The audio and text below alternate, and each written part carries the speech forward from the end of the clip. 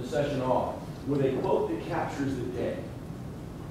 It's always a difficult debate among us. There are always so many great quotes that come from these survey results, and again, you'll see them throughout the day. But we try to pick out one that really says, okay, this is what we're trying to get accomplished here. This is the essence of what the audience wants to talk about. So we start with that quote here. This is what you said in response to the question, when asked about the biggest challenge you face when working with millennials, you said, remembering that everyone doesn't have the same drive and that money and winning is not always their motivator. Remembering that everyone doesn't have the same drive and that money and winning is not always their motivator. Okay. Nobody would be in this room, you wouldn't have made it this far, managing A-level scores, B-level scores, being ready to move to that next step in your career if you didn't have drive. Everybody in here has a sense of drive that is far above average. You wouldn't be sitting in the room. And to be quite honest with you, there's probably one commonality among all of our different jobs, whether it's HR or management or training or whatever it is. There's one commonality among everybody in this group, and it's probably drive. The highest common denominator is the drive to succeed in this room. Now, there are generational differences we're going to talk about today, but nobody is going to stand up here and say that you need to forego drive or you need to excuse a lack of drive.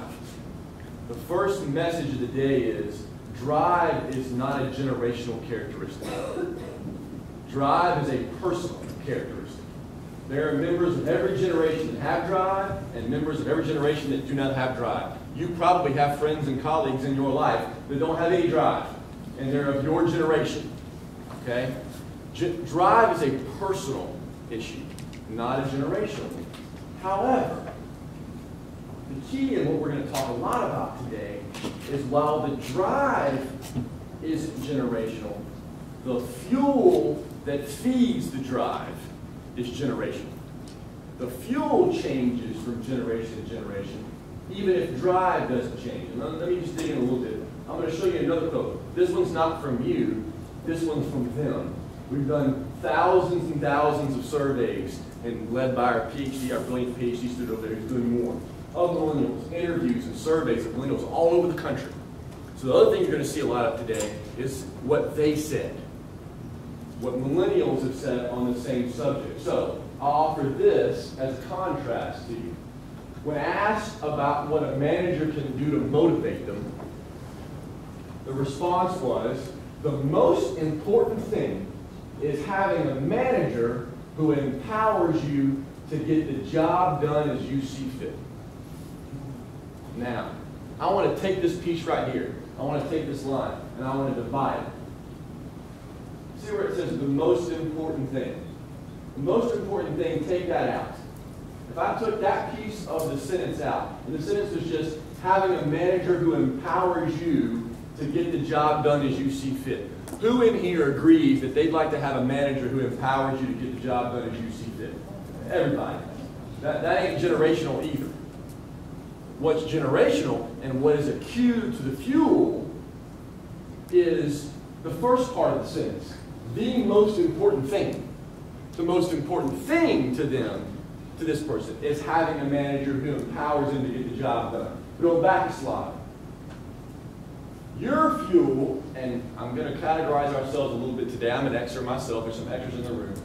Xers, as a generalization, are fueled by money and winning.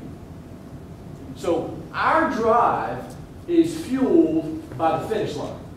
See, if we drive toward a finish line and we get the results of that finish line, being money and winning, then we're automatically driven to run the next race. If I win and I get money, if I'm driven and I get money and winning at the end of the race, I'm going to be driven to run the next race. Xers are driven by the results. Millennials are driven by the process. They are driven by the support during the race. Their drive, their fuel is that constant empowerment that happens during the race. They need support during more than we need support during, and we're affected by the finish line more than they are. So the point you're going to see throughout the day, I'm going to turn it over to Adam.